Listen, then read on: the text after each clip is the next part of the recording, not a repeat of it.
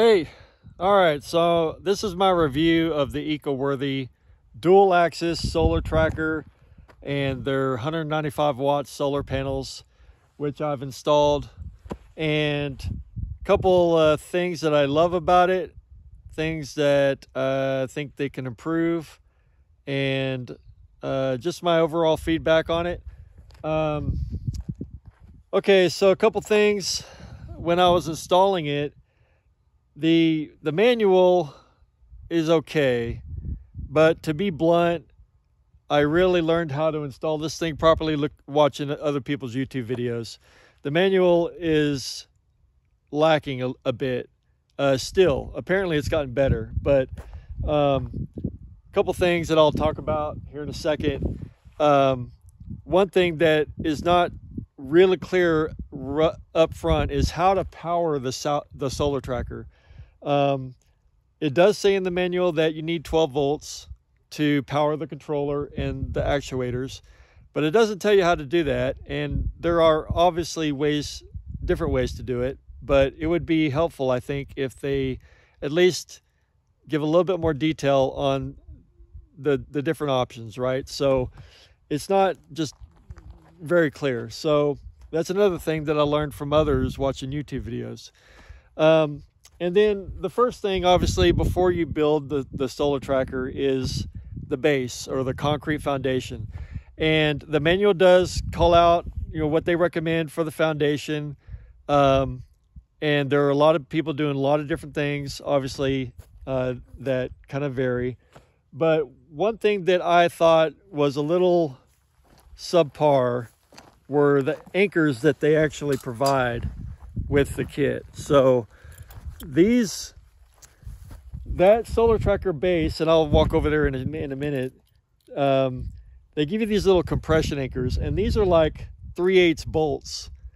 And sure, maybe engineering wise they would work, but it didn't give me any confidence. I live in an area in Central Oregon with high winds, and I need that thing to be beefy. So fortunately, it also came with a plate in the box. So this plate was in there. It didn't have the holes in it. So what I did is I marked this plate to the base of the mount, and then I drilled these out.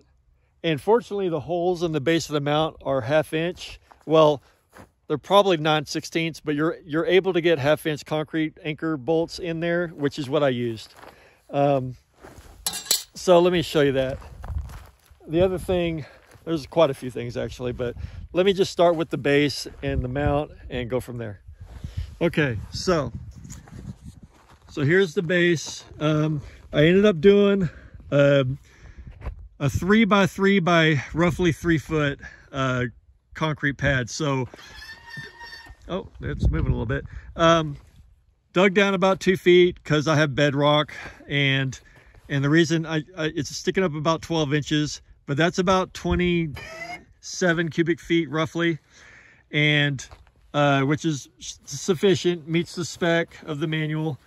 But here's what I was talking about. So the anchors here, I put in 1/2 inch concrete anchors, and this is a lot beefier than what they provide. So I'll just leave that at your discretion on how you want to do that, but that's what I would recommend doing, especially if you're in a high wind area like me. I've seen people putting that mount on like a flange and welded to a pipe that goes in the ground with concrete, and they'll do like a round concrete base instead of a square. So I mean, whatever your prerogative is. So back to talking about the power supply, right? So the controller mounts right to the side of the mast, and this controller, which controls these actuators, requires 12 volts, like I said. So I decided to go with another solar panel. That's a 100 watt EcoWorthy solar panel that I bought an extra. All of the solar panels that are on the solar tracker mount are 195 watt EcoWorthy panels, which is what kind of comes. I think this solar tracker was designed for those panels, and they offer it as a kind of a kit. And I'll talk about the cost here in a minute, but I got the whole package, right? And then I had to buy this extra solar panel to power the solar tracker controller. And so what I did is I got this 100-watt panel, and then I got a battery. It's a 12-volt lithium ion battery, and there's a little trickle charger in here. So there's my battery, and there's the trickle charger that's hooked up to the solar panel. And then from that battery, I've got, you know, wire going underground over there up into the solar tracker controller. So that worked out pretty good. Been pretty happy with that. So that's just one way to do it. Like I said, you can do it a lot of different ways. So overall, I've been pretty happy with the performance. I built this thing so I could charge up. I've got some EcoFlow Delta Pros, and I wanted to power those with solar. So I built this for that. And I've got 2 Delta Pros with 2 extra smart batteries. And so my power goes underground over to my solar shed, and I've got them connected directly to the Delta Pros. And now, let me clarify, you can't, from one solar array, you can't go to 2 Delta Pros. I have 2 disconnects, and I have to toggle between the 2. You can only charge 1 Delta Pro at a time, or they will fight each other. So anyway, but this thing, so 6 195-watt panels, that should give me on peak sun, I think it's 1170, if I did my math right. Yeah, so 1,170 watts would be the max peak power, right? I built this a couple weeks ago. It took me about a week to do the concrete pad, and then another week to get the mount up. And, you know, if I had just been dedicated to doing it, I probably could have done it in 2 days. But, you know, I got a job. So anyway, right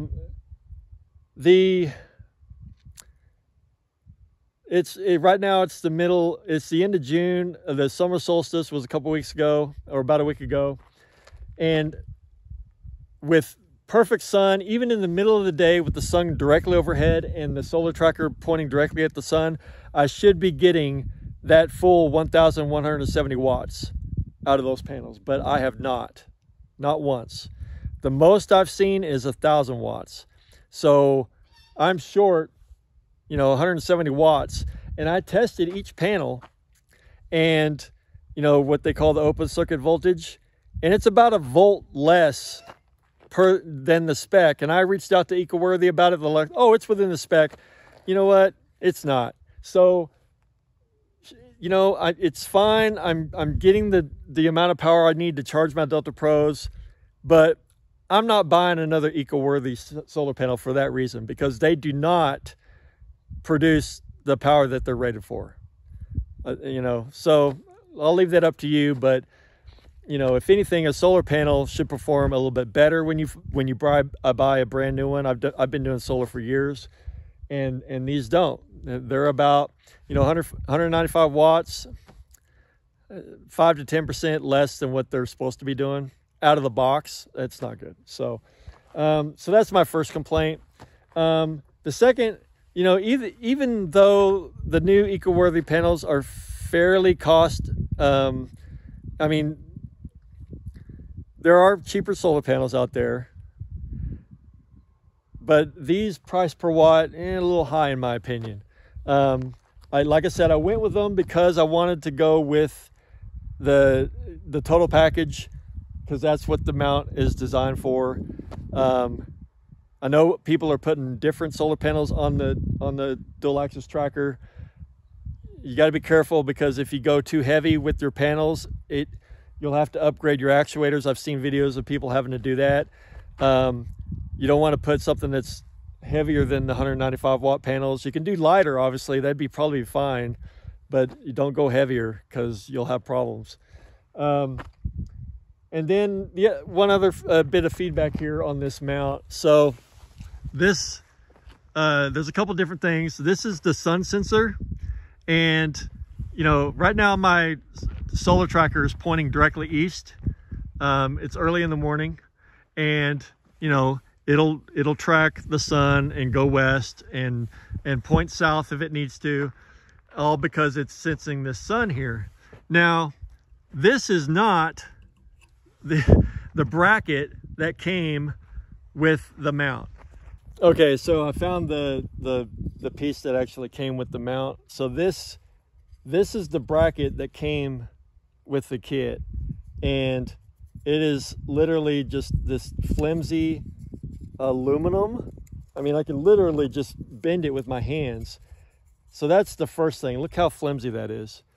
And then like I can fold it over, right? And then look at the holes. They are not punched evenly. So this is just crap, in my opinion. Those holes should be lined up. So even if I did try to use this for the sun sensor, it wouldn't, like, it was frustrating because I'm like, this ain't gonna work. And I would have had to ream it out and whatever. So I ended up going to Home Depot and getting a couple pieces of angle iron,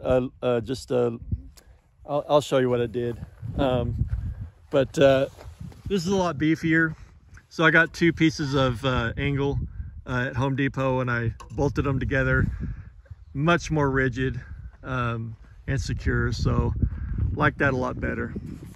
Okay, so let's talk cost here. So the total amount that I spent for this whole thing, including concrete, wiring, miscellaneous, you name it, $2,140, which if I had known about all the extra stuff I would have had to get, I probably would have gone with a different solution. So like I said, with 195 watt panels, 6 panels, that total wattage is 1,170 watts. If I were getting 1,000, you know, I've only been getting 1,000 watts total. So if you divide the total price of this by the watts, that's $1.83 per watt. That's way too high. I could do a ground mount, which is probably what I'm going to do on my next solar array. Well, I could probably get panels for about 50 cents a watt. You can get used panels for even down to 20 cents a watt if you don't consider shipping from Santen Solar. But yeah, I can get another array put up for way less than even $1 a watt. So that was a little discouraging. So let me break it down. Okay, so the tracker itself, if you buy just the solar tracker, is $440 on EcoWorthy's website. If you get the solar panels, they're roughly almost $1,000 for the 6 195 watt panels. But for the kit with the tracker and the solar panels, it was $1,380. So $1,379.99. So $1,380, or yeah, $1,380. The concrete for the pad and all the rebar was about $300. It was like $200, well, a little over $200 for the concrete, and then all the rebar and all the other stuff. And then the wiring to get back to my solar shed and the miscellaneous stuff was about $250, and then miscellaneous parts and pieces, $100. So like I said, $2,140.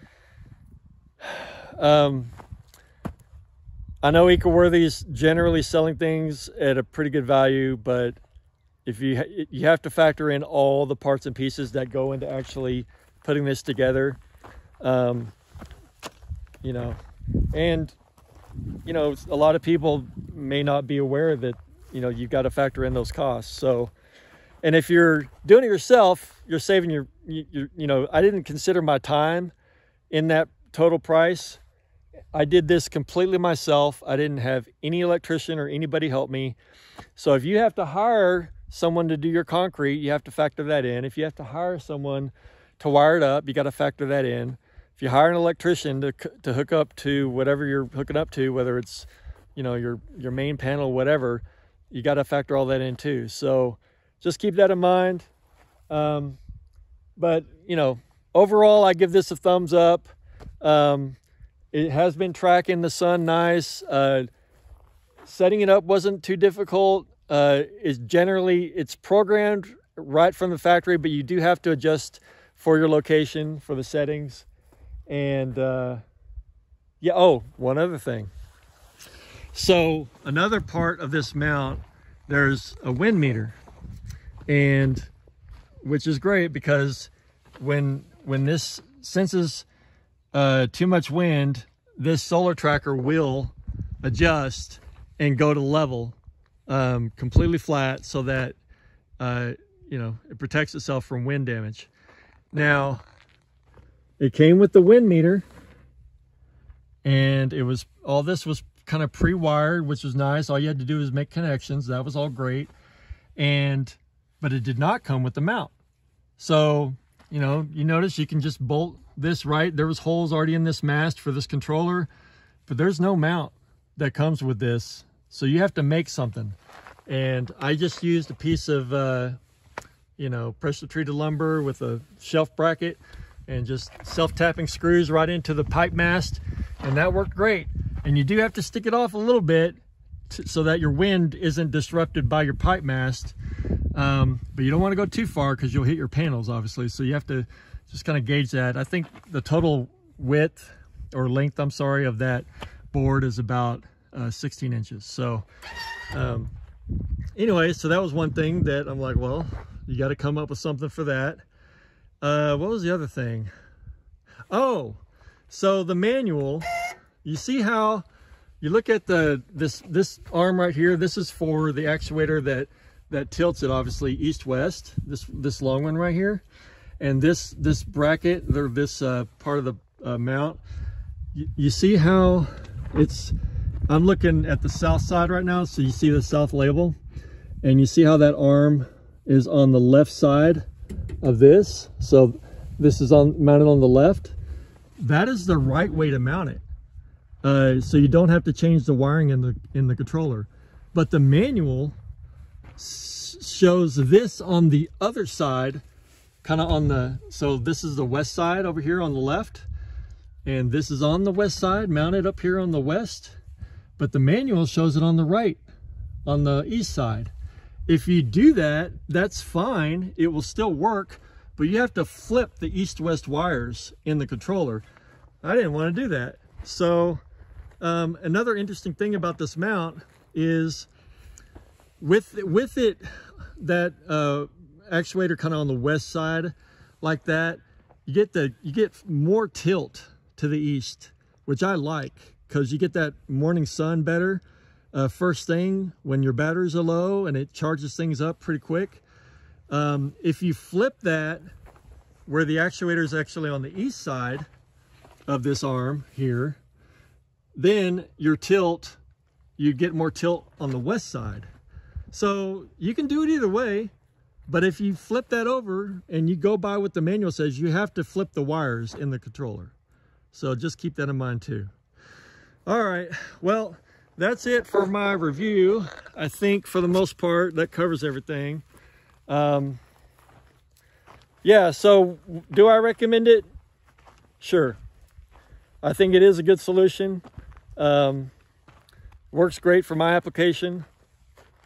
You'll just have to decide whether it works for you. So, but like I said, if I were to give it, I don't know, a rating from 1 to 5 stars, including my back and forth with eco-worthy tech support or whatever support, I'd probably give them 3 stars, maybe 3.5.